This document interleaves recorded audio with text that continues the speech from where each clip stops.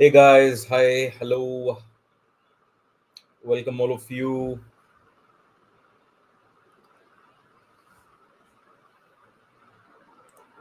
Let me see how many people have joined.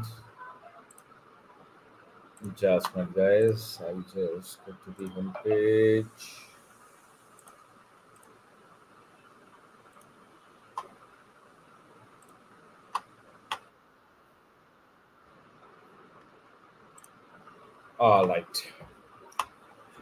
All right, fellas, we'll be starting soon, real soon.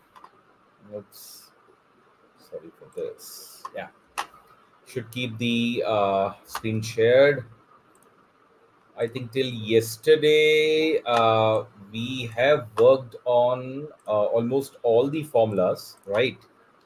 And I think today we were supposed to look at few formulas which are more towards index and match, right? So we'll start with that. So we'll start with understanding what are index functions, what are match functions, how can index and match functions in conjunction can be used properly. Then will you move on to we'll move on to combining sheets, or how can we have multiple data, our data for multiple sheets into one particular tab over there. This is something that we'll study today. We'll also have a glimpse of data modeling, and then we'll also have glimpse of how can we basically automate the data collection storage, basic data collection process. For example, if I have an employee, or if I have a team member, there are 3 to 4 team members reporting to me and they're entering things in Excel, how can I actually take that data into one consolidated sheet using something called as macros? Okay, so we'll have a glimpse on the macros today as well, right? So let's begin. I think this is good enough for us. Almost 2.5 minutes are there, and it's good enough time for us to begin. So let me start with this. I think we'll start with let me write the agenda in the very short form over here. We'll start with looking at index function. We'll start with looking at match function. We'll move on to the index plus match function. What these two functions can do to us. And once we're done with this, I think we'll move on to data consolidation, because as today we are going to move towards data management, more towards data management, advanced techniques of data management. We should do that. So we'll move on to data consolidation. Once we move on to data consolidation, we'll move on to data merging from, or I should not say merging, I think appending is a better word over here. So data appending using various sources from various tabs into one tab. And then we'll also see data modeling in Excel. How can we model data? What exactly is the data modeling, and how can we perform it in Excel? This is something that let's keep the agenda till now. And if time permits, we'll move on to financial functions, which I mentioned in the last class, that there are certain functions which are extremely important, for everybody should know. As a common person, you should know those functions. Very, very important, right? So even if you don't use Excel from here in your entire life later on, you should know something called as present value, PMT, and various other things over here. I'm so sorry for that. I think I just screen got. Yeah, I think I'm very clearly audible, and we can start the session. Those who are currently attending the session can put a comment on the chat box stating that am I currently very clearly audible, or is there a distraction in the voice? You're able to listen to me clearly. If not, I probably will be checking it myself. Yes. Perhaps I take it of the fan.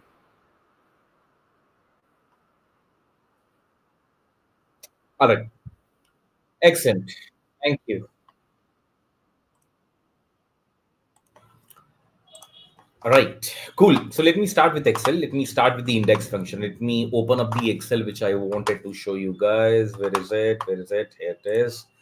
All right. So I haven't put it on the screen yet. So I'll just put it on the screen. This is the Excel, and this is what we have typed. Right. This is what we are going to do in today's session. Right. So the point is, these are the 7 to 8 things. We'll cover it up. As we can see, index followed by match, followed by index plus match. We'll move to data consolidation, data appending, data modeling, and financial functions. I think this much should be a good enough agenda for us to carry out today. So let me start with the sheet over here. Now, let me start with index over here. So I've actually moved on to a different sheet, different data actually today. which is the data of something called as sample superstore, and this is the orders data. Nothing particular about the data. There's hardly there's nothing much to worry about. That is, we can easily understand the data. There's something called as row ID, and I think this kind of data, which is row ID, probably should not be taken into account over here. So I'll just delete it because it's not giving me any information. It's just the row ID, and as we can see, the row ID, every row ID is just one lesser than the row number, so it's not giving me any information. So I wouldn't be very keen to keep this data into my data modeling, or I'm not very keen to keep this data. So I'll just delete that. I took the order ID, order date, ship mode, customer ID, customer name, as you can see it on the screen. Wait. I think the way we've been doing it is we first increase the resolution of the settings so that we see the Excel file properly. I hope it's better now, right? So guys, please feel free to put comments on the chat box in case, the font is not visible, or the sheets are too small, or it's not readable. We'll definitely do something about it. All right. As of now, I hope we can easily read it, that order ID, order date, ship mode, customer ID, customer name, segment. This is what we have over here, right? So we can see that this is my order level data till order ID, order date, ship date, and ship mode as well. Then this is customer level data, that is customer ID, customer name, and what is the segment the customer belongs to. Then when it comes to city, state, postal code, region, we are talking about the location level data. And when it comes to product ID, category, subcategory, and product name, we are looking at product level data, right? So take it like this, that this is what I've done. This is the order ID. This is the product which is sold. This is to whom I have sold, which is the customer. This is this is nothing but the location. Where have I sold? Where's the sales taken place? And this is nothing but the product ID, that is what has been sold. Okay. This is sales, quantity, discount, and profit, which are 4 major units over here.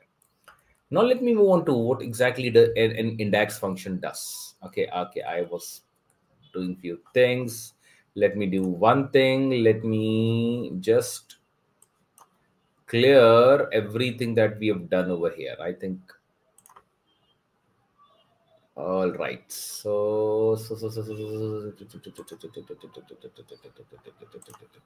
Okay, cool. Right. So now I think let's start first understand what is index function, what index function does. So I'll go for index. Now, if I look at index function, as it says, give me a reference or an array, give me a row number, give me a column number, right? So index function over here, it says that give me an array. Array is nothing but a collection. It's a part of the table. Let's collect, take it as a part of the table. Okay. Before I move on to that, I think I need to discuss few more things over here. One is, of course, once you enter data into Excel, right, you haven't actually made that data into a table. For example, if I just copy this, right, and put it on another tab over here, and if I just right click over here and paste as values, the values will be pasted like this, but this really isn't a table. It's not a table, right? And that is why what we need to do is to convert this into a tabular format over here. For example, if I just look at it, right, this is what we do. This is what we do to convert a particular data into a tabular format. What we do is we select that entire data. In fact, we can just copy it. I can just get back to the same kind of setup. We can just, sorry, Control Z. I'll just paste it over here with, paste values. It looks something like this. Now, if I have to convert this data into a table, what I need to do is to either go for Control T, something like this will pop up, or go for insert option and go for table, right? Insert and table. Now this converts the entire selected data into a tabular format. There are certain advantages of this thing, right? So we can easily use, there are certain, when it comes to applying formulas and referencing columns or referencing column name, this gives us advantage. Defining the table name always gives us certain advantages. Okay. Now, if I click on OK, and I'll just click over here that my table has headers, it simply means that the first row is nothing but the header of that particular column. Okay. If I click on OK, the entire data becomes a table. And now we can just click over here and we can select the format in which we want to see the table. There are plenty of formats available. You can play around it and suit yourself basically. Right now we are going to delete this because we've already made this. This is just a duplicate of what we've already done. Okay, so this is that particular table which we have. Right now, once we have the table name referencing certain cells, referencing certain rows and columns becomes slightly easy. See, for example, we have seen in VLOOKUP that, in VLOOKUP, what happens is we need to give the column name, or rather I should say column number that I'm referring to in the VLOOKUP function. And if, let's say, there is an Excel sheet which contains, let's say, 54 columns, then I actually have to count it out, right? Which column are we talking about? For example, if it is AC, then we have to literally count it A 26, then A, B, and C. It means that this 29th column, I have to input hard code the number 29 over there. Now, with tabular properties, I think this can be avoided. Okay. So coming back to the index part, I'll go for this. So let's go for index function. I'm sorry. Is equal to index. Okay, let me do this quickly, and I'll go for the array over here. I'll take the entire array. Okay, I'll take the entire array and say that, okay, this is the array I'm taking. Let me take you back to where the index formula is written over here, right? So it is basically taking table to all, and in fact, before we do this, we can actually go for, control A, or I should say, once we define the table, we'll actually name the table as well, right? So once we do control T, and this is already a table, we can insert this already a table, we can actually give it a name. We can give this particular table a name, or let's say this is my orders data, right? And I'm not sure there's a space allowed over here, so I'll just not take the risk, give a underscore over there. Simple as that, right? Now this is my orders data table over here. Advantage of this again is simple. Once we start using index function, right, is equal to index, right? And the array that I'm using is now this one. I hope that name didn't get noticed. Nevertheless, we'll move to that later. So it is basically table to all. We selected table to all. The entire data already got selected. Now we can see that as I've made this a table, that thing which used to come, that A2 dollar colon to, let's say, S 3501, that range is not coming up. It says that I've taken the entire table. Simple as that. That's the meaning over here. Row number and column number. Now, if I put a row number over here, it's going to give me a certain value. For example, if I just take 3 and if I go for, let's say, 9, it says that start with the third row and go to the ninth column. Third row and the ninth column, and what third row, ninth column, whatever value comes up, just reflect that value. Now, this is going to reflect that particular value. The value seems to be, the ninth column seems to be city, and the third one seems to be Kentucky. So it's basically reflecting this particular case over here. As we can see, third row starting from state, of course, first one includes the header as well. Okay, in order to, I think this is a big formula over here, and I think what we need to do is to majorly, let me delete few of the columns over here, otherwise it might, yeah, what I'll do is I'll take a subset of this data so that we can easily understand these two functions quickly, and then we can see how as a data management level, how can we use this. Okay, so I'll take this up, and as a rough stuff, what I've done is I've actually taken this over here, and in fact, it at times it happens that you need to change the width of the column as per the width of the data which is entered over there. So you can just go to home, you can just go to format over here, and you can go for auto fit column width. That happens automatically. Now let's say I am using index. Just let's quickly look at index function. So I'll go for index, and I say that, okay, in this particular array, or rather a collection of rows and columns. Now this time it's not giving me table 2 because this is not a defined table right now. Okay, but if I define this table, if I define this as a table over here, right? If I take this, that if I define this as control T, control T, and if I define this table, okay, we can actually define this table as my demo table. Okay, and if I put enter, I think this will come up, right? Oops, sorry, wrong place. I'll use this, and this is the table name over here. I was entering at the wrong place. I'm so sorry for that. So this is demo, and if I insert this, the name already exists because I've already given demo to a certain cell. So I'll go for demo underscore table, right? And if I press enter, the table is now called demo table. Anyways, objective was not that. Objective was to use the index function. Now, if I go for index function here, if I go for index function says that give me an array. This is my array over here. Now we can see still. Okay, now it's coming demo table all. You've taken the entire demo table over here. We can actually hard code it as well. And then I say that give me a row number. For example, I want to, let's say, reflect this BH 1111710. Okay, I probably want to reflect the customer name of a certain order ID. Okay, now let's say I want to understand this particular order ID, which is in 1, 2, 3, 4, 5, 6, 7, 8, and ninth row. So I'll go for the row number that is 9 and a column number, which is my 1, 2, 3, 4, 5, 6, which is 6. Now, if I enter and close over here, I'm getting the name of the customer over here. I'm getting the name of the customer using index. So index says in the entire array, go certain number of rows, certain number of columns, and it'll give you that certain reference number. Now, what's fun about index is that let's say I don't give a row number. What happens? Let's see. If I remove this and if I go for this, it's going to give me the first one, right? It's going to take the first one over here, isn't it?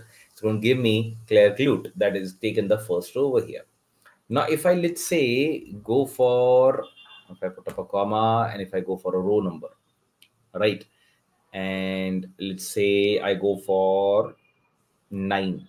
And if I don't go for a column name, right? I don't go for column name. I just enter and see what happens over here is that it's going to give me an error saying that post comma, there is nothing which is entered over here.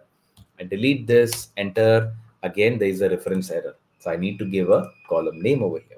So if I go for, let's say, 5 and go for it, it gives me the 9th row and the 5th column, which is my customer ID. All right, so this is what is happening. This is what is index function. So this is index function, right?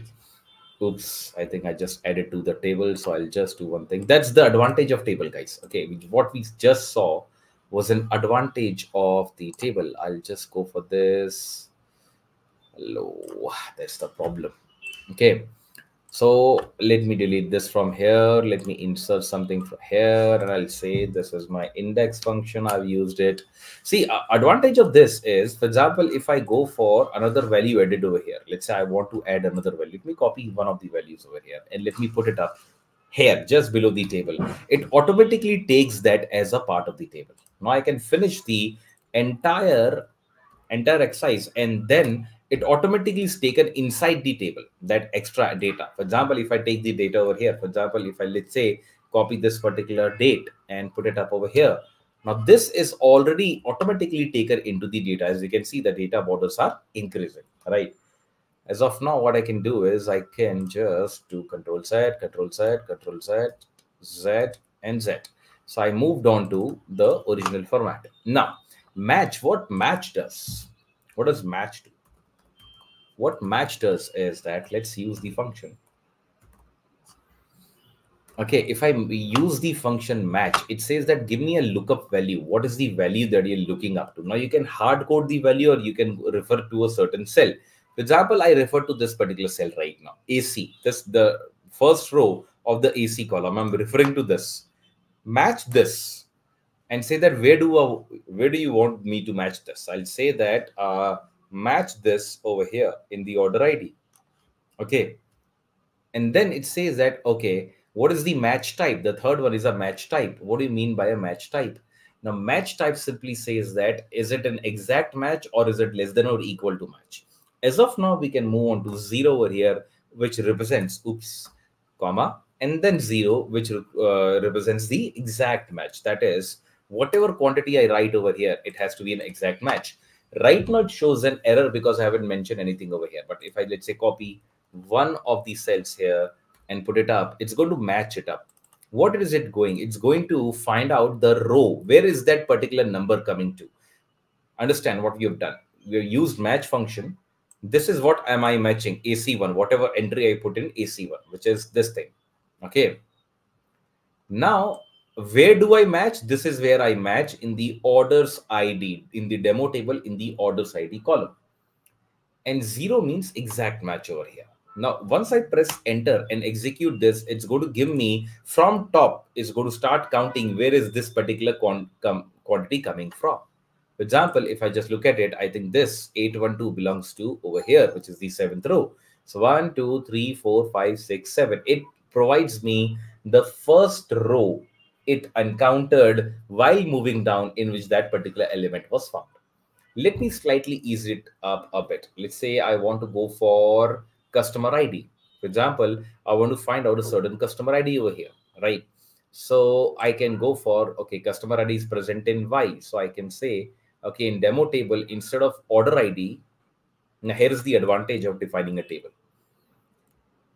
What I can do is I can go for double quotes, and inside the double quote, I actually put the name of the column, that is customer ID. It still reads it up. Okay.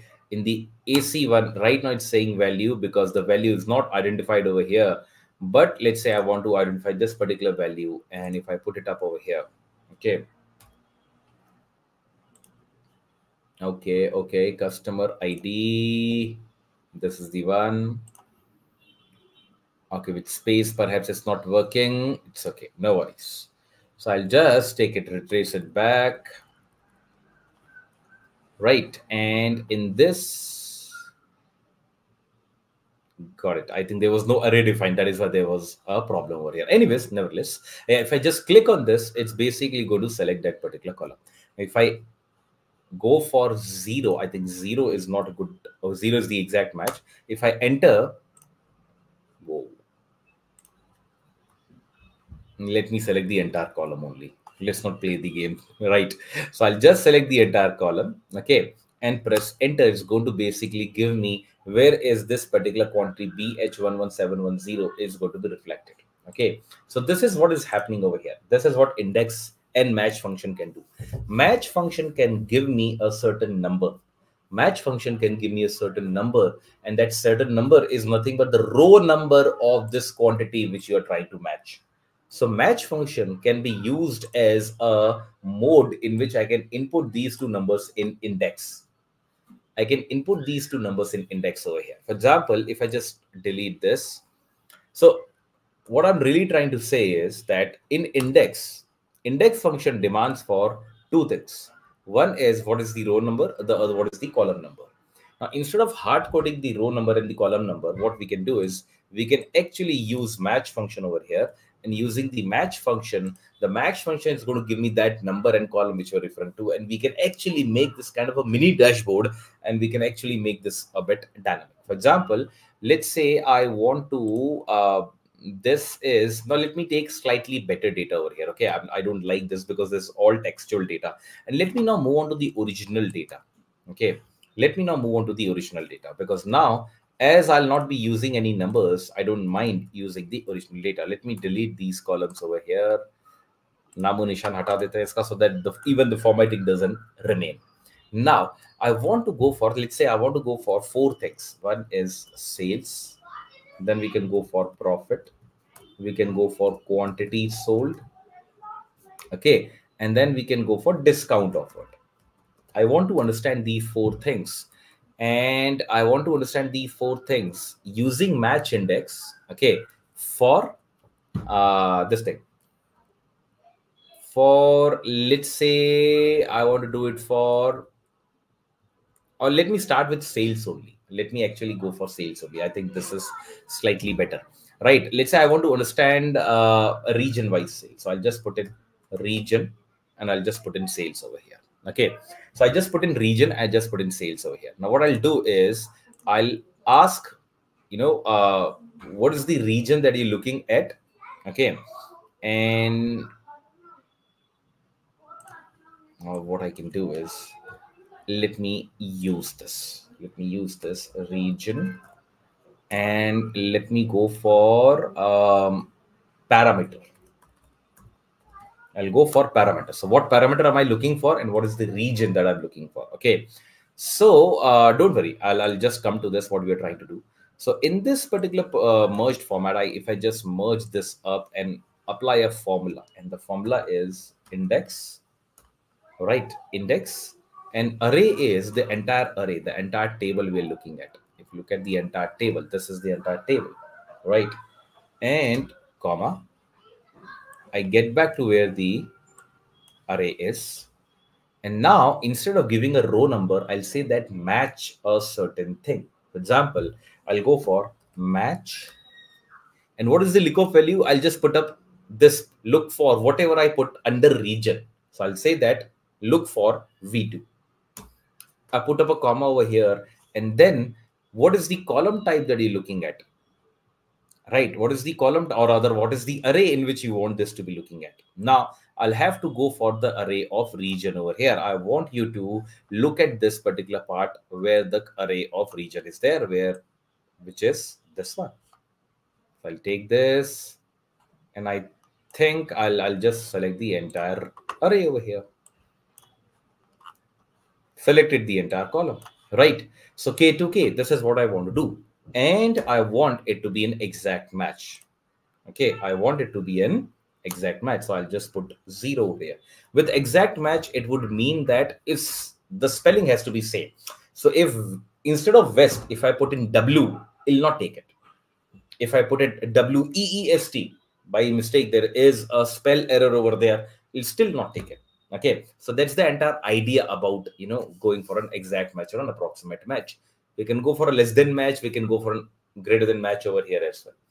Right, so let's see. Now this is my match. Now this entire function, oops, I think it has taken me as closure of the function, but no worries. I haven't really closed the function. I'll just continue with this. So this match function is basically letting me decide the row number in which I want to land up to. Okay, this is the row number that I'm looking at. Okay, now fair enough. And I think this is the non-summarized data. So this will give me a bit of problem, but no worries. I'll put up comma and I'll use another match function over here. And the match function says that this time I'll go for a match function. And the match function says, okay, in this match function, look for whatever I input over here. And the array that I want you to look at it is a very simple one, this one. So I'll ask for either sales quantity, discount, or profit, because these two are the only numerical variables I'm concerned about. I don't think there's any other numerical variable which I'll be worried about. So I'll just take this, right? And I'll say that go for an exact match over here as well, right? So this is my match, right? So this is the case over here, right? So this is my index. This is my match 1. And this is my match V2 K to K, right? And then this is the match over here for W2 table header sales to profit. And I'll say that go for a match over here as well. Now I'm not exactly getting anything over here. Reason for this is I haven't put anything in region and sales. For example, if I put West over here in region, okay, and in parameter, let's say I go for sales. What comes up over here? Oops, there's a problem. What is the problem? It's not exactly giving me sales to profit. Very interesting.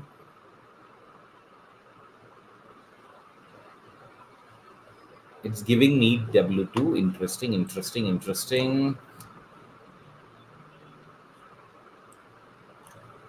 1, 2, 3, 4. It's giving me the 4th number over here. What happened? Let me check this out. So you can go for 2 match functions over here. Let's see. Let's rectify this. Let me go for the second match function. So the first match, I'll just go for match. And if I go for the lookup value, this is the value I'm looking up to. And I'm saying that where's the lookup array? This is the lookup array that I want to look up to. Yep. And then if I go for 0, I want to go for an exact match over here. This closes the parenthesis for match. Match is done. and then I go for the index function. That is also done, right? And it's reflecting a wrong value, which is very, very interesting. Let me go for a number. Let me select the case over here.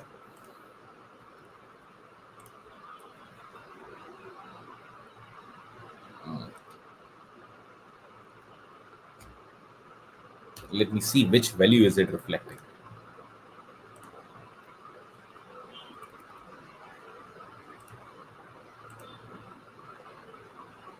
Okay, so it's basically reflecting the fourth row over here. Row wise it's moving fine, but somehow it's not moving in this particular part over here. What is the mistake we are doing? Okay, let me try out both the match functions separately. Let me take this match function and put it up. I think this something like this, if it comes up, I think we need to look at the components of the function. Okay, so right now let me keep it as it is. Let me keep the reference going.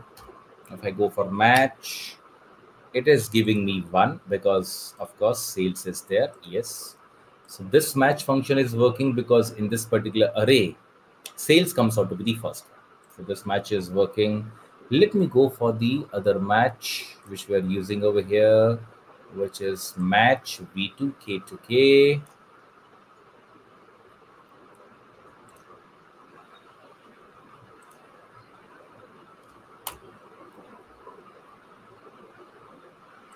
Use this is equal to v, and now I see that it's fourth as well, right? So it's coming out to be the fourth one, although this is a non-summarized data, so that is why I think working on this probably will be a bit of problem, because region southwest west comes out before, so both the match functions are separately working.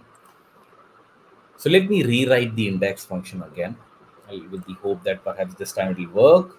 So I'll go for index, and then I'll go for array, and the array I'm looking forward to is, of course, the entire. Okay, got it. You know what, guys? Let's do one thing. Let's summarize the data first. Let's have the summary of the data, and then based on that summary, I think it'll be better for us to display few things. For example, if I just take this and apply, insert a pivot over here, right? And in the new workbook, let me insert the pivot. Let me get the summarized data over here. And by summarized data, I say that let's get, in the columns, let's get those 4 quantities, which are sales, quantity sold, sales, quantity sold, right? And then we discount offered and the profit that we're looking at, right? So these are the 4 quantities we're looking at. In rows, we can probably move on to a certain, let's say, region. Let's say I take it as a region over here. So in this region, I want to do it. Okay, so this is what I'm trying to actually with this right now. This comes out to be only region wise stuff. We can remove the region, we can take it to category level stuff. So I think that, or we can put up the subcategory over here, and we can have the subcategory types part over here, right? So let me do one thing. Let me take up subcategory and let me copy this particular table right now till here. Okay. And let me put it in orders, or let me put it up over here. Right. I'll just paste it. Right. And I'll just paste it with only the values, and I'll remove the pivot table.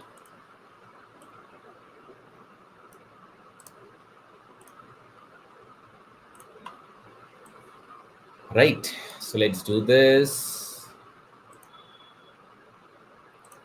Borders, let's align it a bit. Okay, now what the mistake that kind of mistake that we're doing, or other, in the excitement of showing you the impact of index and match, what we forgot was basically west. A lot of west were there, a lot of sales were there. And sales तो चलो एक ही था, but I think a lot of west entries were there in that case. Okay, so I think the same thing can be done over here. I think here what I'll do is I'll just copy this, Control C, and let me take it to sheet 4, which is my, well, I could say summarized data. Right, this is my summarized data. Let me put it up over here, region and parameter, and let's apply the same thing here. Now let me merge up the cells, and I can say that let's apply index and match. So I'll go for index, and the array I'm looking forward to is this particular array. Let me fix it up. Sorry, function f4, and I'll go for the row number. Instead of row number, I'll use a match function. I'll go for a match function, and I'll match over here in this particular array. I selected the array in which I need to apply the match. Okay, and then I want it to match this particular part over here, right? This whatever I enter over here, match this up. Oops, I think I've given the array first, right? So I'll have to first go for the lookup value, which is this one, and then this is the array followed by exact match. Okay, now this is my match function done for row. This is going to reflect the number of rows. And if I go for another match function, the next match function can be over here in this and says sum of sales, sum of quantity, sum of discounted, sum of profit, which obviously I'll change in a moment, right? So this is the match. Again, the same mistake. We should first look at what to match. This is the lookup value. And now we can go for sum of discount over here, sum of quantity, the four things that we're looking at. So I'm saying that whatever is there in H4, measure it up or find it over here. And whatever comes up, right, I go for an exact match. This is how the column number is defined. Now, if I enter, nothing comes up right now because I haven't entered anything. First of all, I'll move on to this as subcategory. Okay. Sorry, I'll just move to subcategory. Right, and I'll just put it up over here, and here it should be sales, it should be quantity, it should be discount, it should be profit. Okay, so I think it will work now, right? So this is what we're trying to do is based on whatever I enter over here, a number should come up, right? So let's see, if I go for a subcategory, let's say art, okay, and the parameter is, let's say, sales. Let's say this works or not. So now still getting the same thing over here. It's giving me the row number here. Okay.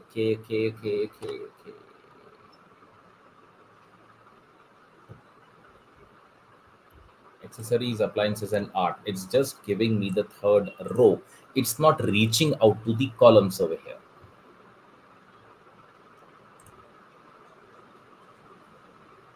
Okay, column number is the first one, first column.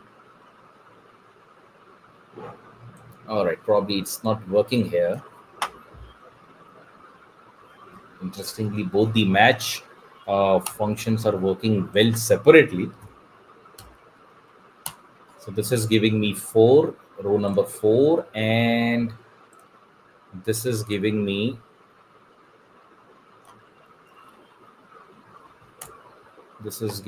row number, column number 1. Why is it giving me column number 1, which is over here? Okay, so it's giving me row number 1 and column number 1. Ideally, it should give me column number 2. That's a problem over here. So what I need to do here is to, okay, so I'll have to go for, see, that's the point. In this entire cases, I can go for, there are 2 errors over here, right? So I think this happens with a lot of people. Once we start writing formulas, we get error. One error that I made is I've selected this B3 to E3 over here. Now, instead of that, if I go for, let's say, A3 to B3, the problem gets solved because now it goes from A3, right, from here till here in the entire array. It says that sales is the second column, and now it's reflecting me the art and sales of art over here. Can you just see? So I think here what happened was in A3, what we're doing here, that when I selected B3 over here, it was counting this an array from here. And once I enter sales over here, sales being the first element of this entire array, it was giving the first column number in this particular array, which I have been selected from subcategory. Okay, so I can do either, I can change it from B3 to E3, or I can say that this plus 1 would also work, right? So this is something that we can go ahead with, right? So this is how index and match function works. Match function is basically used to reflect the column and rows over here. Okay, column and rows, whichever column and rows do we want. Now, here I can change it up. For example, if I can go for chairs, if I go for chairs, I can go for chairs sales. And if I go for, let's say, profit, I'll go for chairs profit. So this is reflecting the chairs profit. And we can now actually format this a bit as well, right? So I can just increase this and make it bold. Yeah, plenty of things can be done as far as formatting is concerned. So let's not waste our time over there. We can just all borders, alignment, that's it. Yeah, and this is something that we can highlight, right? This is what we're doing. Okay, now the right now it's giving me profit for chairs. It's giving me profit for chairs. Now how can we make it dynamic? For example, is it a possibility that this entire data that we have over here, in this entire data, can we do something like that? I can select whichever subcategory and whichever parameter that I want, right? For example, can I select instead of hard coding and writing chairs over there, can I make it change to some other part? For example, I want to just change it to accessories. I don't want to type the entire word accessory over there. That can be done by including the data validation. Now I can go for formatting. In order to include data validation, we can go to format. I'm so sorry, not here in the home page, right? We can go towards no. All right, so let me see this. If I go to data and go for this particular part, data validation, at times it does take a lot of time. Now I can go for a list. Okay, I can go for a list and I say that what is the source. I click on this and select the source. This is the entire source, right? I want this to come up over here. So I'll just click on this and click on OK. Now we can select any one of these subcategories from here. For example, if I select appliances, it's going to give me the profit of appliances. If I select for bookcases, it's going to give me the profit of bookcases. We can go for labels, right? In fact, we can actually want doing some conditional formatting over there as well. But once I click on this, the data validation on that cell gets activated. I can go for supplies, I can go for labels. The same thing can be done for parameter. We can actually, instead of hard coding profit over here, what we can do is we can just click on this, go to data validation, go to a list, okay, and select a source. And the source this time has to be from this sales, quantity, discount, and profit, right? And I click on this, and now this entire thing comes up over here. So now I've made both parameter and subcategory as dynamic. The reason for that, or rather the advantage of that, would be I can just click any one of them. So I can want to see quantity sold for machines, I can do that. I can go for phones, I can go for profit in phones. All that stuff can be done. Right. So this is what match index can do for us, guys. Right. This is how match index works in Excel. All right. At times it does happen that you tend to have some problem with the versions of Excel. So just be patient. Things will fall into place. Okay. Now we can remove this. I think this is our crux of data. Right. So subcategory parameter phones and profit. This is what we are having. Cool. Now,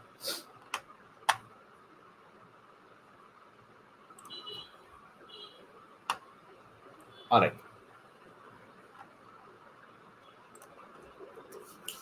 Right, so this is what match index can do. We're done, taken care of. I think we're taken care of match index. These three are done over here. So then once we move towards data consolidation and then data appending, let's move on to that as well. Right, I'll just move on to the summarized data over here. Let me do one thing here. Let's say this is the data that I have. Now if I want to add more data, for example, here the data is coming up. Okay, a lot of data is coming up over here, and I think we can see that the number of columns here are plenty, right? So we can just click on this. Yep, almost 19 columns over here, right? Now, let me take a simple example. I'll just open up another sheet over here. This, let me call this agenda. Okay.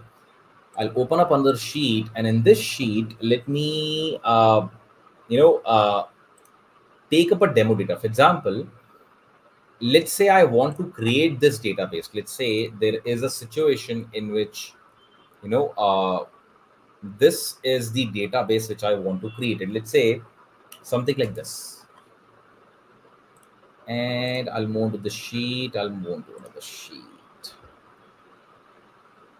All right. So I'll just put it up over here.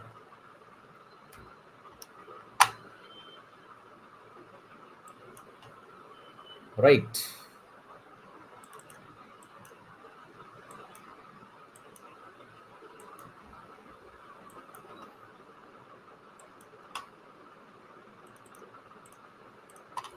Right, so this is what I want to do. So I'm just giving you a hypothetical situation, and the hypothetical situation is more towards how can I automate data entry over here, right? So as we're moving towards data modeling and data, capturing, how can we automate data entry over here?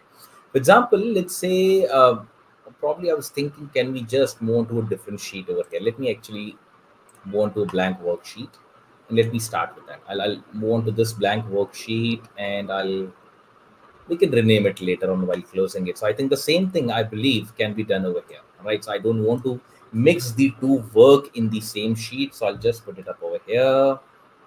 Same problems. I'll just go to format, auto with column. Hello.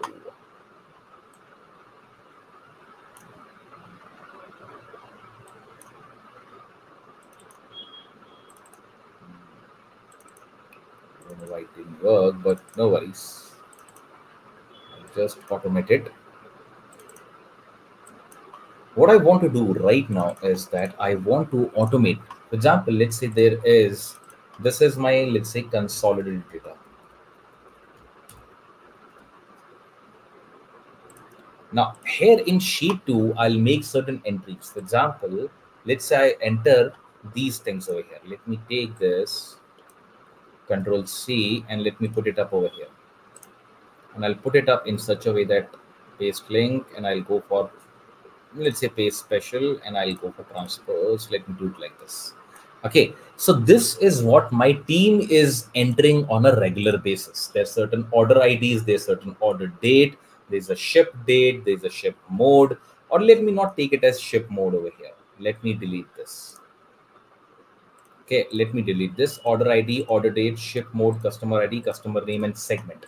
These are the 7 things that I'll just have to then in that case remove it from here as well.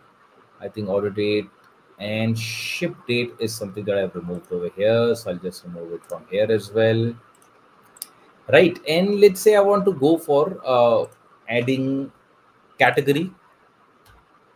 Right. So this is my category. Just stay with me, guys. I'll explain what we are trying to do in 2 minutes. So there's a category, and I think I'll just put up category over here. All right, so consider this a form, right? Consider this a place where right now, please do not worry about formatting because I really have made a mess of it over here.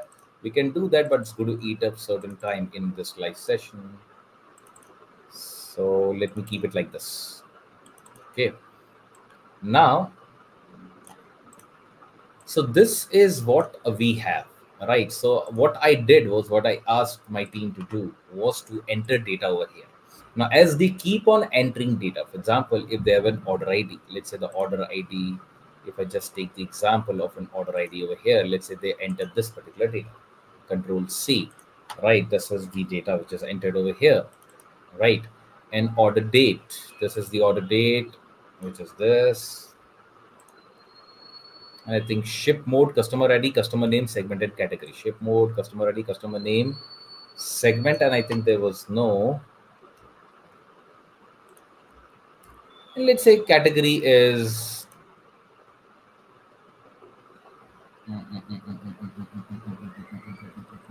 ship date नहीं लिया है भाई, sorry, ship mode है ये. I'm so sorry for this. I'll just take this and put it up over here. And the category, let's say, is furniture. Right. So I want data like this to be coming up. I want data like this to get consolidated. For example, if someone puts in data over here, if I just copy this and let me paste it up over here, special transpose, right? And let's say somebody enters the data like this. The data should automatically come over here and the data consolidation should begin, is what I want.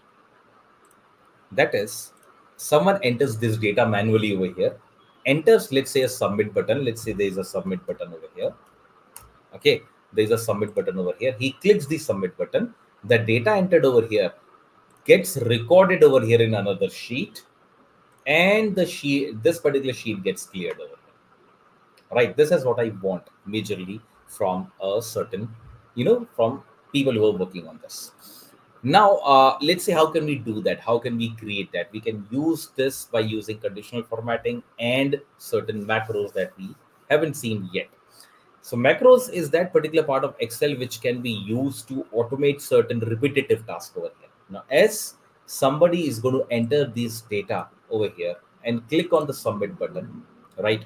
They're going to repeat that particular task, right? Now, that repetitive task, I don't want them to put up over here. I don't want them to enter over here. It might be for multiple reasons. It might be for security reasons. I want, or this is an entirely different sheet and I'm taking data from two different sheets, or this sheet is hidden. I don't want anybody's access to this particular sheet, not even viewing access. Dekhna bhi nahi chahiye. My team will enter data over here, right? So this is the form, or I should say, this is the data entry form that they are using over here. This is the data entry form that they are using over here. Okay. Now, once they enter the data, click on submit button. What should happen here in the consolidator? The data should come up here. Simple as that, right? So let's see how can we do that. Okay. The first thing that we need to do is to ensure that there's certain formatting thing that we can do. First is, let's say in this, in the cells, what we can go for is, we can go to conditional formatting and let's say go for manage rules. We can go for new rule and we can say if the cell is blank, right, then format, click on format, fill it up with light red color so that I know that the cell is yet to be filled in. We need to fill in certain values over here. Okay, so that we know that we need to fill in certain values over here. We can always give a data header over here. We can always say that this is data entry, right? And we can increase the font size over here, control B, increase the, we can go for a well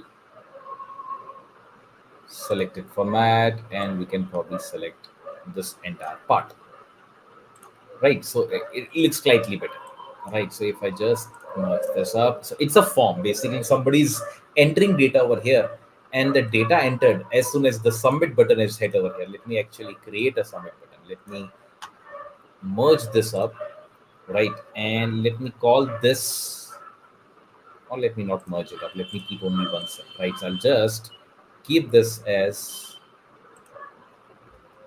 submit, right?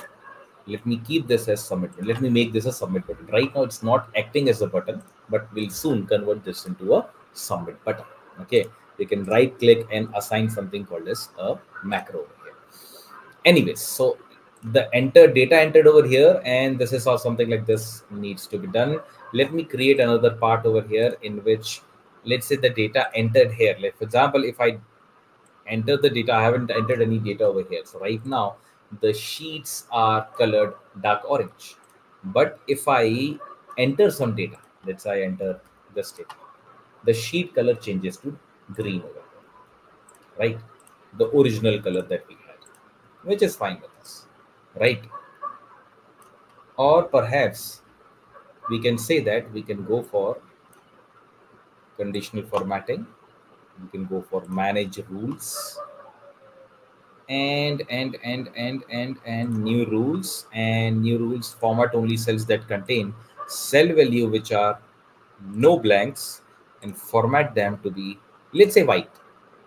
Okay, right now I don't want any kind of for example, if I enter something over here, the cell turns out to be white. What we can do is we can actually put up a tick over here we can actually put up a tick. And how can we do that? There is a formula for doing that. Example, if I go for, if the logical test being this is equal to blank, then keep it blank, otherwise inverted comma, and inside this let me put a p. Now p in a certain this thing, certain font x is a tick, right? And that font, please remember this, is wing dings 2. If I click on this, right now there's no entry over here, that is why it's not showing anything. But let's say if I go for order id, something like this, right, there's a tick that is appearing over here. Can you see there's a tick which is getting appeared over here? Now if this, there's a tick which is appearing, we can still go for conditional formatting and we can say that let's go for manage rules. And let me first copy the formula. I'll just control C and put it up over here. I'll copy the formula. That way, whatever entry I do, the tick keeps on coming. Right? The tick keeps on coming. Right? And the number also changes. This way, I'm able to realize that, okay, this entry has been done. And I can now, once this is activated, I can say, okay, the submit button is done. We can activate the submit button now. Right? Oops, I'll just copy this again or probably drag it down. Right, let me delete this. I think the tick is gone now. Once we can still format it, okay, but I'm not very sure that how much time should we spend on formatting, but still we can go for conditional formatting. We can go for managing the rules over here. Let's click on new rules, format only cells that contain, right? So I can say that format cells only that contains blanks, or rather I should say no blanks, because if there is a tick, it's not a blank, right? So if I go for no blank, I format it and I say that fill it up with a green color. In the fill it up with a green color, and font should be white. Let me try and see whether we can. Font should be regular, or we can preview. Where is the coloring for font? Hello.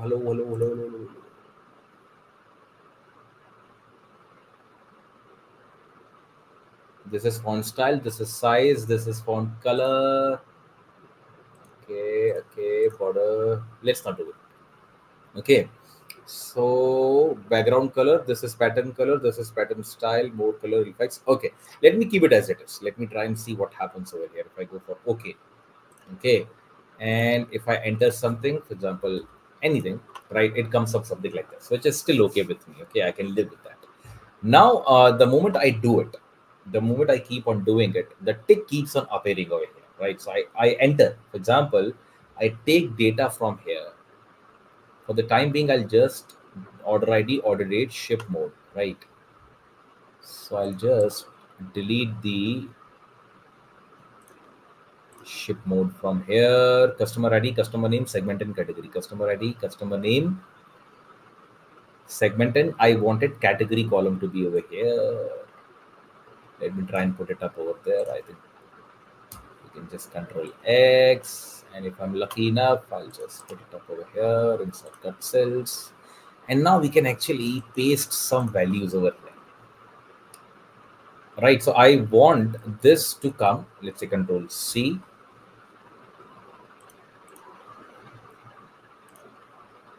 Right, and let me delete this.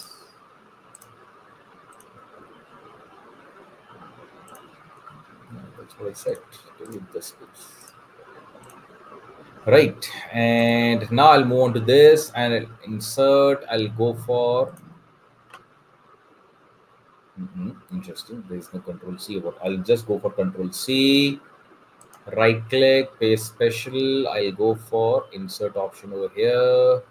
Go for paste special. Go for transpose as values and click on OK.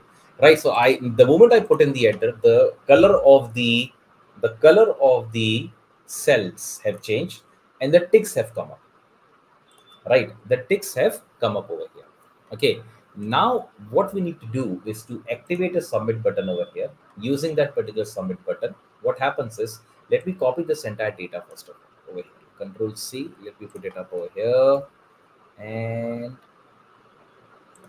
it's slightly embarrassing, I think this is happening multiple times now. I'll just delete this. Right, and it copied the formatting as well. So what I'll do is, we don't need the, we don't need the rules over there. We can keep it whatever we want to keep. Okay, so if I just double click this, let me, although I can select this and give it a proper row height, which can be done from here, and let's say go for 10.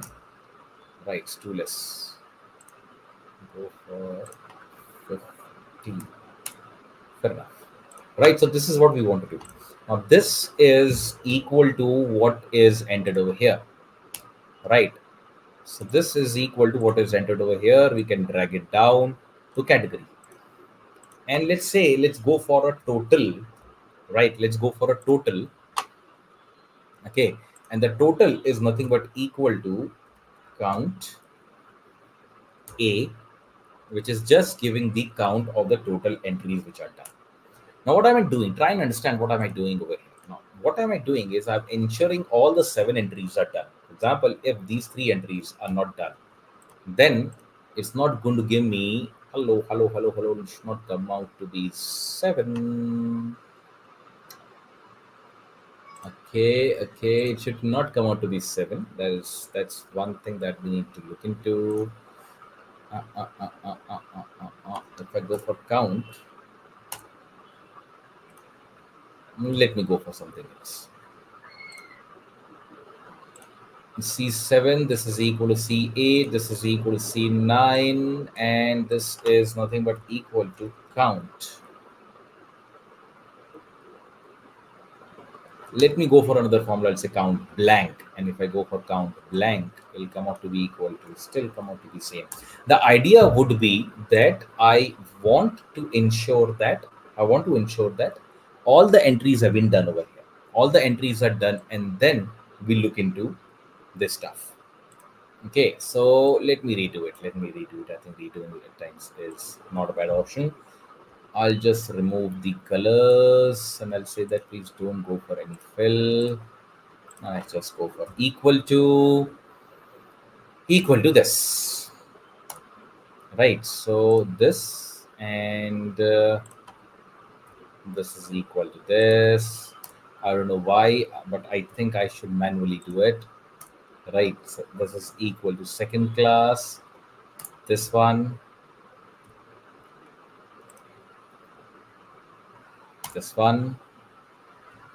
is equal to segment is equal to category. Right, now this is equal to count, and if I go for count,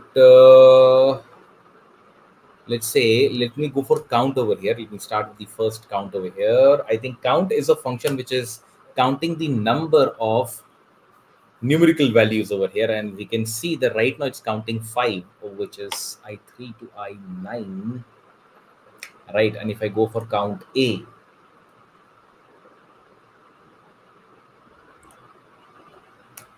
it's counting 7. Okay. Probably we can then do it like this, that if this is equal to blank, let me go for a formula, then keep this blank, otherwise keep this whatever is entered over here. Okay, let me try this. That way I think this comes out to be blank. Very interestingly, it's still coming out to be 7. Okay,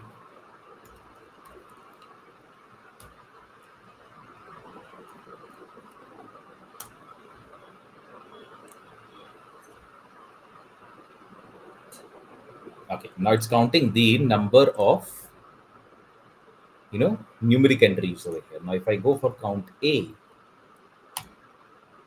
still coming out to be 7. This is extremely interesting.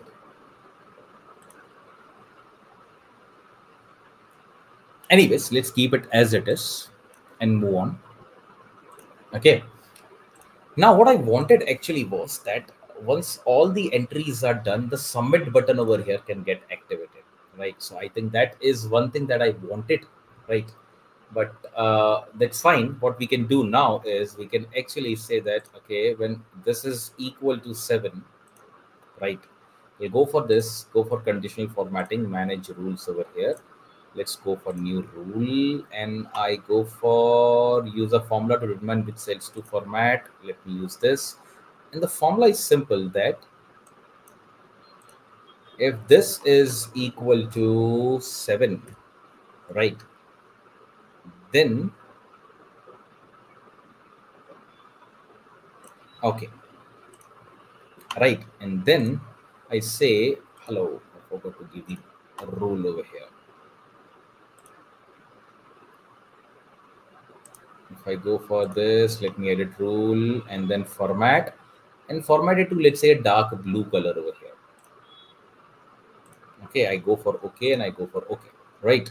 So let me do one thing. Let me take it up over here. Let me control C, and or rather I'll say control X, put it up over here, and then control C, and inside the paste option there is something called as linked picture. Click on this, right? And now that way I think the image gets converted into a picture, and now I can put it anywhere. So let me put the button over here. Okay, click outside, this becomes a button. Now we can format it as well, right? Now we can click on this particular portion over here, and this actually is a picture, right? And we can format the picture over here as well. Let me use it like this. So idea is whenever this comes out to be 7, the format, this should basically, we can submit it up over here. Okay, now there's a small error which is coming up which says that I3 to I9 should come out to be equal to 3. Why? Because there are only 3 entries done over here. What I want is, in this particular part, what I want is whatever being the number of entries done over here should be counted. Now, but I think it is right now counting the formulas as well, right? It's right now counting the formulas as well. So let me see how can I change this. So I'll just click on this, enter. If I just drag this up, and it still is giving me this. Or probably I can just go for another adjustment over here. If I say if this is equal to blank, then go for 0. I'll assign 0 value, otherwise assign a 1. I can use the if formula over here, and this becomes 1. Right, and then we can go for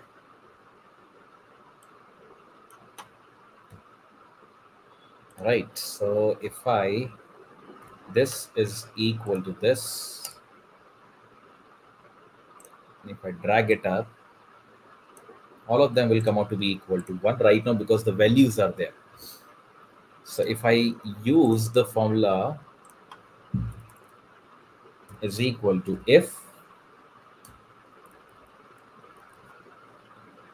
this is equal to blank, then keep this blank as well. Otherwise, keep this equal to whatever is entered over here. And I close it up. And once I close it up and drag it down, I should come up as this thing. Now I can say that this is nothing but equal to sum of these numbers. So if count is not working, the new jugaad should work, and it does work. Now the moment you can see that there is a 3 over here, see, understand, in the conditional formatting, what we have done with this particular button is that the moment you look at the rules, it says, the rule clearly says, oops, I think I have not selected that. Yeah, this button, the rule, or I can say this button, the rule clearly says that unless this is equal to 7, unless this is equal to 7, which is equal to 7, this is equal to 7, the conditional formatting will not apply. So we can see you'll not be able to click the submit button. The user will not be able to click the submit button. The moment we keep on putting the values over here, for example, there is a customer ID. So if I want to put in the customer ID, let's say, let me put up these values over here. Okay. So if I just put up customer ID and rest of the values over here, let's do it in the transposed manner. Now this comes out to be 7. I don't know how is it auto formatting, and the value comes out to be equal to 1, and this comes out to be submit, and the button got activated. Now the person can submit the button over here. Okay, although I have inputted the data in the wrong place, so I'll just put it up over here, and I'll go for paste special, paste special. Hello, mistakes. Right, so I'll just do this. Sorry, wrong selection. I'll do it again. Click on this, paste special, transpose, okay. Now all the data is submitted. The data is submitted. The total comes out to be 7. The button got activated. The button got activated. Now the button is, what we need to do is to assign this particular certain button something called as a macro. Okay. Now understand that till 7 is not coming up, the user will not be able to click on the submit button. The macro will not work. Right, we'll move to what my macro is, don't worry about that. But for example, if I remove this furniture from here, if I delete this furniture from here, we can see that the total is 6, and as per the conditional formatting of these buttons are majorly working only when the macro is going to work. It's going to active only when the number over here is 7, and unless I enter furniture or something else. Right, unless I enter furniture or something else, the button will not get activated. Now the button is active. We can right click to this button and something called as assign macro. And once I click on this, I find that there is no macro right now there to be assigned to. Now what is a macro? We need to understand what is a macro. Macro is nothing but a, I should say, this is a very nice version that has been used for going for tasks which are repetitive tasks. Macro is nothing but it's a record of the automated task that you're doing. So macro in Excel is going to record what you're doing. For example, I say that I want to, combine this along with any other sheet over here, right? For example, there are multiple repetitive tasks. So I'm taking this row. For example, I'm taking this row and putting it up over here. And then I'm taking this row, copying this row, and putting this up over here. Now, obviously, this all are nothing but what? These are nothing but repetitive tasks. If I go for this thing, it's just a very simple example of this, right? But the point is, if something like this has to be done, macros is there for us. It records the steps of the task that you're doing. And once you execute the macro is going to repeat that task for you. You don't have to do it again, right? So let's see how that can be done on Excel. Now we can go to view and we can go to macros and we can click on macros and start clicking on this particular part, which is called as record macro. Now once we click on record macro, give it a name. Let's say I go for merge, or I should say consolidate data. Consolidate data. I said consolidate data. We can give a shortcut if you need to, but I don't feel the need of doing it. And you can describe what this macro is doing. I think it's always good to describe it, because if there's another user who comes across and uses this particular sheet, he or she will have a very fair idea of it. Now, the moment I click on OK button over here, whatever this macro does is it's going to record whatever happens on the screen till you ask it to stop, till you stop it. Okay. Now, once that recording is there, now that memory of, okay, once after the user clicked OK, these are the actions that he performed. That record is saved somewhere. And whenever you give a command to Excel that execute that macro again, Excel is going to run that macro and it's going to do the repeated task over there. And this is where we can actually keep on consolidating the data over here. Let me start with clicking on OK. Okay, I'll click on OK. And now the macro has started. What I'll do is I'll select this very carefully, go for Control C. I go to consolidate data and I click on order ID. I right click over here. I go to paste special and I say that paste this as value. I don't want any kind of formatting. And then paste this as transpose and click on OK. Come back to data entry, delete all these because you want the form to be fresh over here. Okay, so delete all this, click on this, and now the macros task is done. And now we can go to view and click on this and say stop recording. So the macro is done now. The macro has been recorded. Okay, the task has been recorded. Now what we can do is, so what has happened over here is macro has just recorded that particular part of the task which needs to be automated after clicking the submit. So what do you want after you click the submit? Once you click the submit button, you want the data that is entered over here to enter here automatically.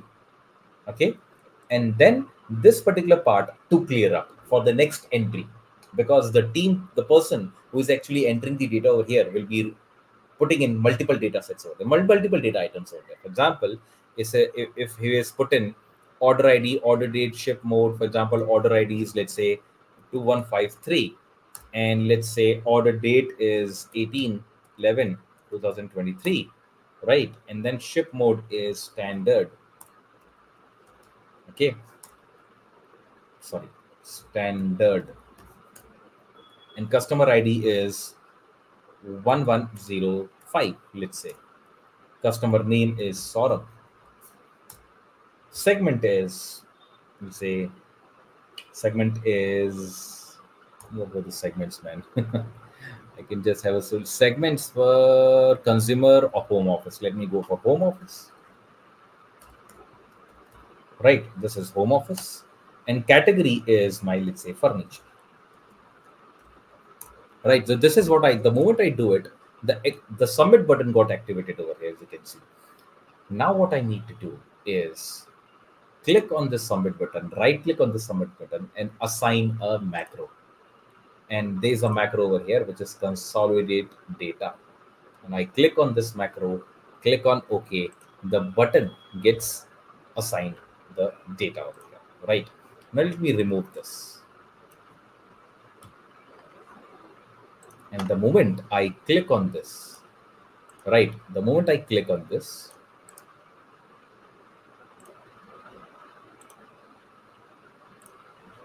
okay, I think the moment I click on this, the entry got over here. The same entry was done over here, right? And the next submit button is active now because now I can enter anything over here. For example, I can go for 15145. Let's say order date is, let's say, 18/2/2024. We can go for different things over here. Whatever we enter, right? And now once I click on submit button, the same data gets consolidated over here, right? Over here, right? And the data consolidation keeps on going forward, right? That's the point. This is the case over here, right? So whenever you want only one row, I mean, there are certain other rows over here. I can just select this and say that, okay, here what we want is, you can probably go to insert, click on table, call it a table, and this is your table, right? This is where you want the data entry to come up, right? You can keep on entering the data and the data will get entered over here in the consolidate format. Right now, just change it, right? So this is how we can, automate the data entry, right? This is where, imagine a scenario in which there's 7 people. They're basically, let's say, telecallers talking to potential customers, gathering certain information, and that information has to be, they're having their own sheets over here. They're having their own 7 different sheets, and those 7 different sheets, what they're doing is they're doing their part of the data entry, and the data entry automatically gets consolidated using a macro over here in another sheet. That is something that we can probably go for. Okay, so this is what macros can do. Right, so these are certain shortcuts which I wanted to discuss, guys. I think this is one part.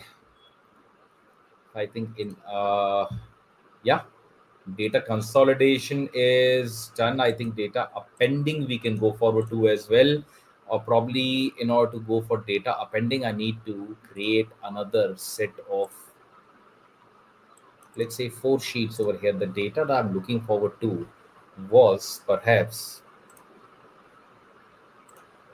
just a minute, guys. What I'll do is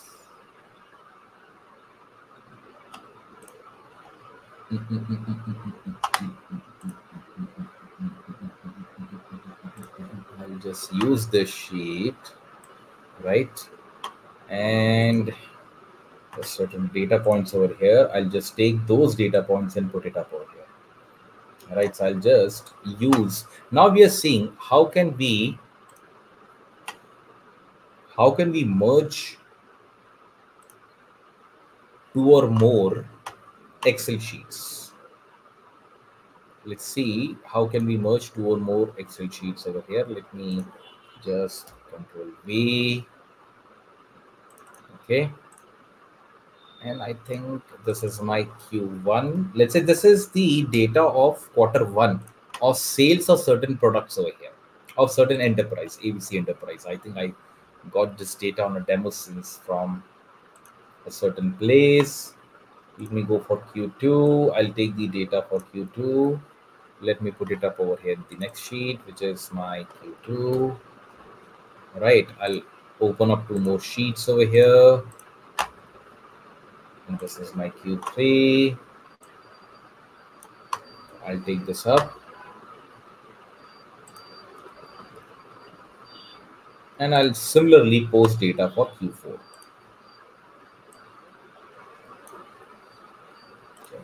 Yeah.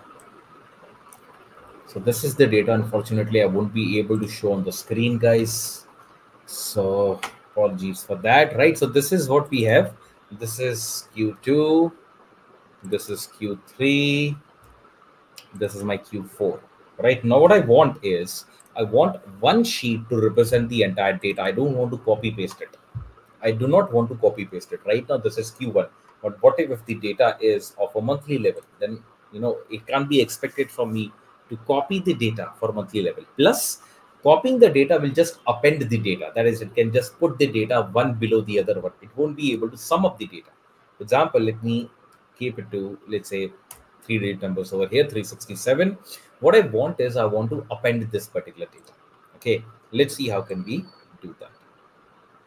Very simple. Let's say, let me call it appended data, or I should say consolidation of data. Right now, what I need to do is to click on a certain cell and simply move on to data. And I think, as we can see, there's a very simple sign over here which says in data tools, we'll have to move on to something called as consolidation or consolidate data. Click on this. And now what we need to do is, how do you want to consolidate the data? That is, for example, this is coffee, candy, chocolate, sugar, milk powder are the products of the company. These are sales done by those products over here. Fair enough. Again, the same thing in the same product. It's just that the quarters are different. It's Q2, and now this is Q3. Similarly, we have Q4. All right. Now, what I want is it should sum it up. That is, it should give me the sum of coffee in Q4, Q3, Q2, and Q1. Obviously, I can apply some formula over here as well. But for example, if I can just say that is equal to sum, right? I go to this, sum this up, and then control, or probably I can just click on Q3 and say that sum this up, Q2, sum this up, and so on like this, right? We can do that, and the sum can be obtained over here. Probably I think I need to work on it, right? Or it can be, Q4, this plus this, and so on like this. So this is how we used to work years ago, right? When we were actually introduced to Excel. right? But now I think this won't be the case over here. What we can go for is we can just go for a lot of updations have been done. You can click on this consolidation. You can see that what is it that you want with the numbers over here. You want it to sum it up, you want to count it up, you want to average it out, max it out, minimum चाहिए आपको product का, या फिर you want to multiply these numbers, you can count these numbers, you can go for anything. There are certain statistical numbers over here as well, standard deviation, variance, various p, all that kind of stuff can be done.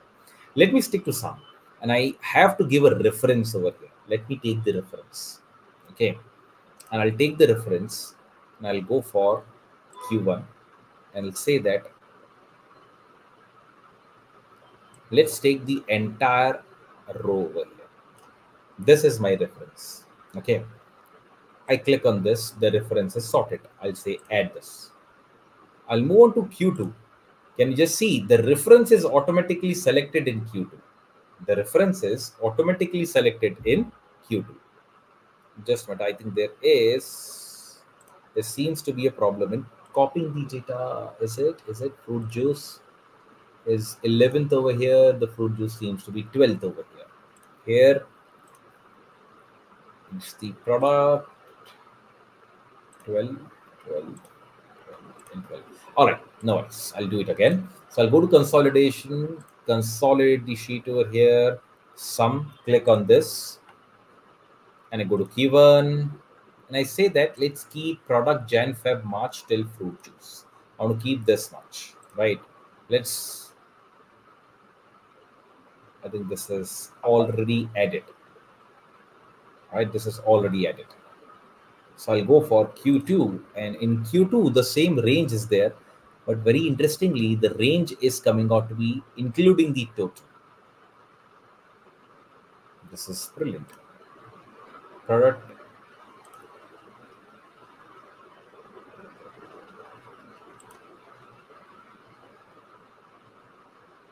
Oh, my bad. I think I just did one thing. I think some time ago, I think chocolate powder is not there with this. So I'll just remove this. Come back and consolidate again. I'll just delete this. Finally, we're doing it. We'll go to Q1. We'll take this product and take this. Click on OK. Click on Add. Then if we click on Q2, the reference automatically selects the same area. For Q2 sheet, we just have to click on Add. Once we click on Q3 tab over here, the reference selects the same area again. What you need to do is to add. Similarly for Q4, right? Just add it up. And now there are three options over here. One is top row, left column, and create links to source sheet. You click on top row, indicating that you want the top row to be taken into. Then you can click on left column because I want the left column which contains product. And I create links to source data. I want to do that as well because it basically links to, these are the source data and it creates the links to that, right? So if I click on OK, something like this comes up. Now this is giving me the sum of, I can just do one thing, I can merge this one up. Now this is giving me sum of the sales of all the products, right? It's giving me the sum of the sales of all the products. Oops. Let's only format these. Okay, so it's giving me sum of sales of all the products from Jan, Feb, March, April, May, June. These are the months over here, and these are nothing but the products over here. Okay, we can click on plus sign and we can always say that, okay, what would be the, I can just click on candy and we can see what happens with coffee. Sorry, we can click on coffee. We can just study each and every product over here. For example, for candy, these are the sales in Jan, Feb, March. These are the sales in April, May, and June. Similarly for the next 3 months and the last 3 months over here, right? And we can minimize this. This is how we can consolidate data from multiple tabs into the same tab, into one single tab over here, right? This is particularly used when, again, the data entries are there in different columns. The data entered are there in multiple columns or multiple tabs over here, but I want to show them as a manager. I want to show them in one particular sheet. For example, this is what I can show, right? This is the data which I'll be able to show to my management. This is the sales that is being done. I cannot keep on moving between quarter one, quarter two, and quarter three and quarter four, right? It has to be something like this. It has to be done at this particular point, right? Like this. Cool. So this is called as data consolidation. There are plenty of things that we can do when it comes to data as well, right? So I think in today's agenda, what I wanted to discuss was something called as data modeling. So I'll just go for this as, let me call this, and let me first of all put this in desktop, my local system. I'll call this, you know, consolidation, because I think mostly in this sheet we have done data consolidation, and let's call it today's date, 29th. Right. Let's close this one now. Right. Now, once we do this, I think there's another thing that I wanted to share with you guys. I'll just do that, and that is called as data modeling over here. So I'll just close the sheet as well. Right. So yeah, I'll just click on this file option. Let me see whether I have the file open up with us. Otherwise, we'll have to browse it. Just open. Go for browse. And I want to take up certain data sets. For example, let me take Adventure Works database over here. So I think this is the last agenda that I wanted to discuss today. I'll just open this particular sheet, right? And in this particular sheet, there are 5 tables. I think the very first class we have taken care of this.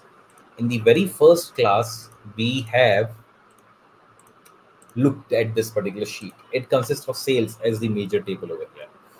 What I really wanted to show in this one is basically to go for data modeling. How can we go for data modeling? Okay. So for that, you need to have a version which is 2020 and above in Excel. If that is not the case, then probably you'll struggle with this. What you need to do is to go to Power Pivot, right, and click on Add to Data Model. What you need to do is to add to data model all the sheets that we are talking about. So this gets added to the data model. Okay, sales get added to the data model. Once we go to calendar over here again, right, and then we can add to the data model again over here. The calendar also, as you can see, there's a data model that I'm working upon. There's a sales data model. This is the entire data over here, and there's a calendar data which has come up. Let me click on customer, and I can also add it to the data model. Once I add it to the data model, there's another tab which will get created, which is for customer. This is a data model that we are creating, right? You can see the entire customer details will be over here. What to do with it, we'll come to that. Don't worry. So I think calendar customer sales has been added. What we need to do now is to, let me minimize this. System got hung up. Okay, we'll have to go for product. I'll go for product, and I'll go to add to data model again. So the product also got to add it to the data model, and the same thing with territory, add to the data models. So now these are the 5 sheets that I want to go for data modeling. What do we mean by data modeling? By data modeling, we are basically connecting the table, right? In the next class on Monday, once we move on to pivot tables, we can actually now see what is the advantage of data modeling for us, right? So now we can go for diagram view. We can click on the diagram view, and here we can see the diagram view. The diagram view, it basically gives me the gist of all the tables over here, right? It is giving me the gist of all the tables. What these tables are. There are 5 tables, right? We need not to actually have this much dimension. And I think if you guys are there, were there in the first class, we have discussed that the best, or I should say the parent table over here in this entire setup was sales, because sales was actually giving me information about the product as well as customer, as well as where the territory or the location where the product is sold and which product was sold. So sales comes out to be the sales table, which is my entire transaction history of what the company is sold is given over here. So what I'll do is I'll try and put sales towards the center, right? And I'm doing data modeling these five tables. What do you mean by data modeling? By data modeling, I mean that we are trying to, connect these tables over here. Right now, if I want to do some kind of analysis between, let's say, sales between, let's say, uh, what is the, if I look at sales territory, yeah, if I had to go for analysis between region and sales amount, without connecting these two tables, I'll not be able to do that because the two tables are not connected. Right now, I can do analysis of any two variables which are present in one single table unless I join them up. Now, this is a very classical example of joining the two tables over here, right? So let's take the territories over here. Now, sales territory key is that particular variable which is common between the two. So I can just take it up, drag it, and oops, it hung up. Sorry. Okay, create relationship, and I want to create a relationship which is sales territory key, and I want to do it with sales. Okay, and there's a sales territory key. We can see that this is sales territory key. If I click on OK, the relationship is getting created. The relationship between territories table and sales table got created, right? It says that there's a sales territory key and there's a sales territory key over here. If I click on this line, it indicates the two quantities which are being connected over here. Okay. Now, similarly, I can say that, okay, let me connect this table, right click over here, create relationship, and I want to create the relationship of sales table with, let's say, another table which is called as customer, and it quickly identified customer key as the common key over here, common column. So what I can do is I can click on OK, and now there's a relationship which got created between customer and sales table. Similarly, for product table, I can right click, create a relationship, and relationship of this table with sales table. It says that, okay, there is a category. Hello. Very interesting, because there's a product key over here and there is a product key over here. Excuse me. So based on this particular parameter, I want to join these two tables. So I'll click on OK. And now these two tables are also connected. Now, calendar being the one, I think what I need to do over here is to connect order date with the date in the calendar, because in calendar we can see that a lot of description about the date was given, whether it's a weekday, which day of the week is it, or or which quarter does it fall into, which month does it fall into. So it gives you detailed description of the date. Okay, now the date, and which date shall I connect this particular date of calendar to in case of sales table. Now, obviously, that has to be order date, because order date is the date in which the sales has happened. It's more appropriate and more logical that I connect the date with the order date over here. So I just click on this particular table, right click on create relationship, and I say that this is a calendar table. I want to connect it with the sales table. It says that there's a date and there's a customer key. There's no way I'm joining date and customer key. Doesn't make sense. But I'll say that date can be joined with order date. I clicked on date and order date over here. I clicked on OK, and the relationship got selected. The relationship got took place over here. This is called as data modeling. You'll be able to see it in other Microsoft tools like Power BI as well, where it's slightly easier to do data modeling. But again, it's simple that we are able to create it up over here. Okay. Now what we need to do is to create and save this, right?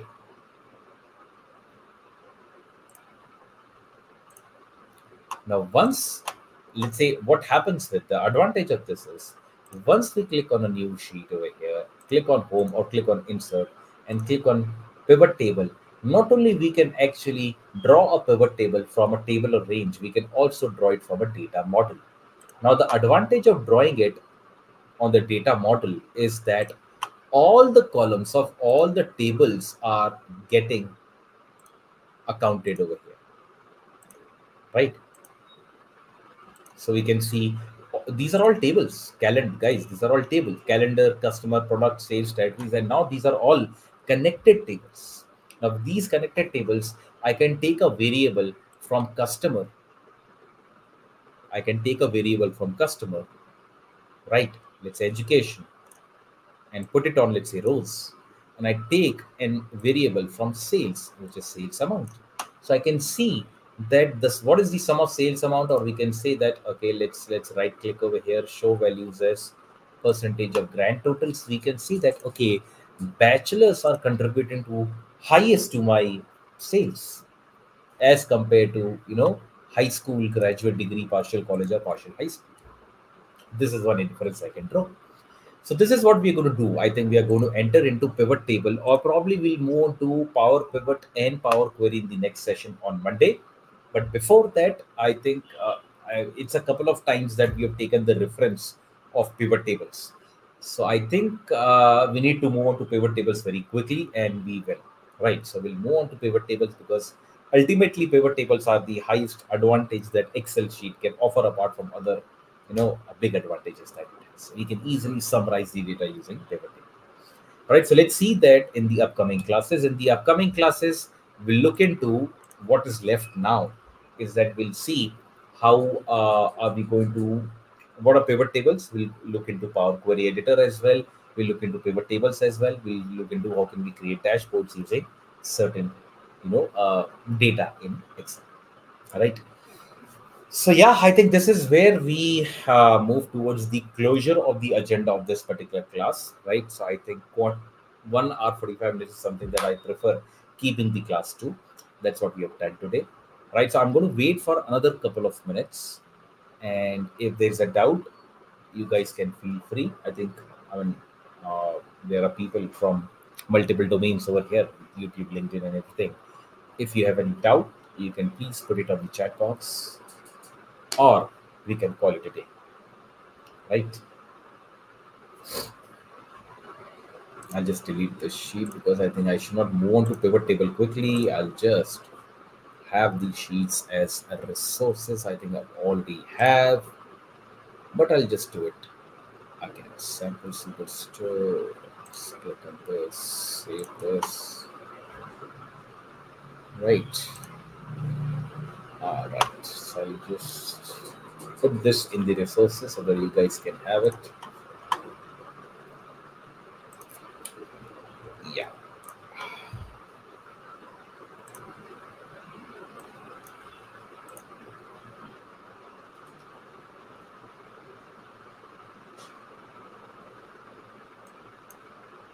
So sorry. Yes, guys, feel free to put anything on the chat box. If you have any doubts, please feel free to put this in the chat box. I'll be more than happy to take care of that.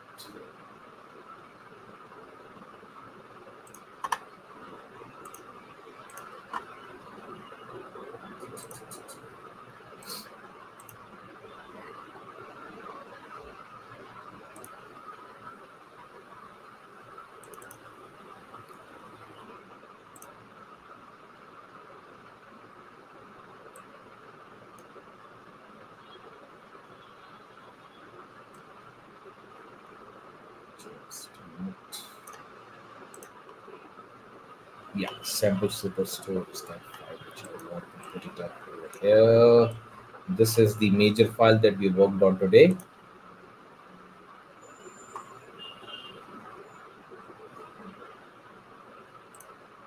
All right.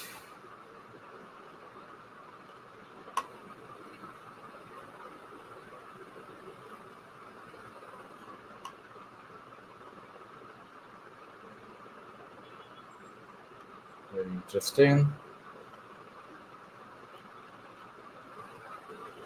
All right.